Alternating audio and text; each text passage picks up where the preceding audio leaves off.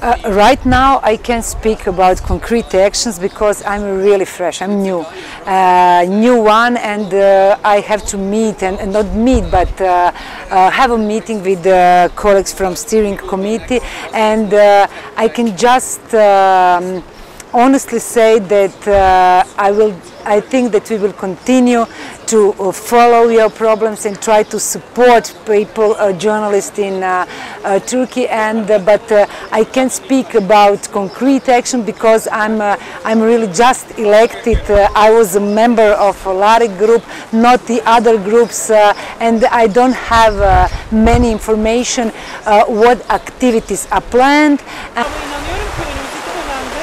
Bağımsız cesur medyanın desteklenmesi için faaliyetlerimiz olacak. Buradaki gazetecilere desteklemek için faaliyetlerimiz olacak.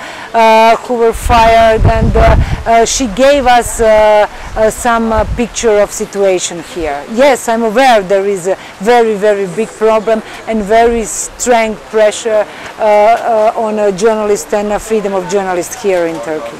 Evet, var zaten konferansın ilk günü bir rapor verildi bu konuda. Son tutuklamalar, işten atmalarla ilgili çok zor bir durum olduğunu farkındayım. Bunlardan haberim var.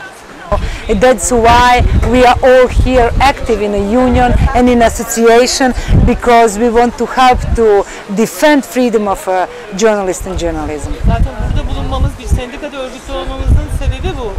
Bunlara karşı gazetecileri, bu baskılara karşı gazetecileri savunmak ve korumak.